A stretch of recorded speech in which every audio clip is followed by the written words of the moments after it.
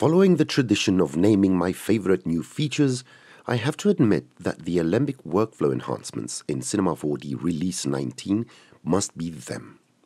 There are three major improvements in the Release 19 Alembic workflow. First, keyframe value interpolation. Second, support for arbitrary point attributes. And third, the Alembic morph tag. The new interpolation option in the Alembic import panel allows Cinema 4D to use interpolated values between each recorded keyframe. We can use this for slowing down the Alembic animation without stepping and to render Alembic meshes using SubFrame Motion Blur.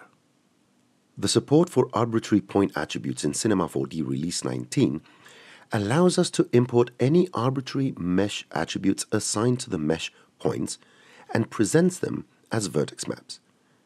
This exciting new feature allows you, amongst other things, to import point velocity data from other 3D applications, so you can render motion blur on meshes with variable point counts using third-party render engines. The new Alembic morph tag extends the use of Alembic data on native Cinema 4D mesh objects by linking the Alembic file to the object points.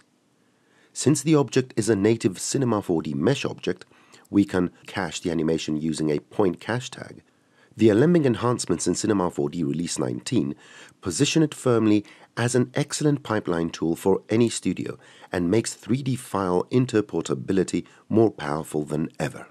Don't forget to watch all the quick start videos here on Cineversity, and over the next few months we will be releasing a number of quick tip and reference videos that will allow you to get the most out of Cinema 4D Release 19.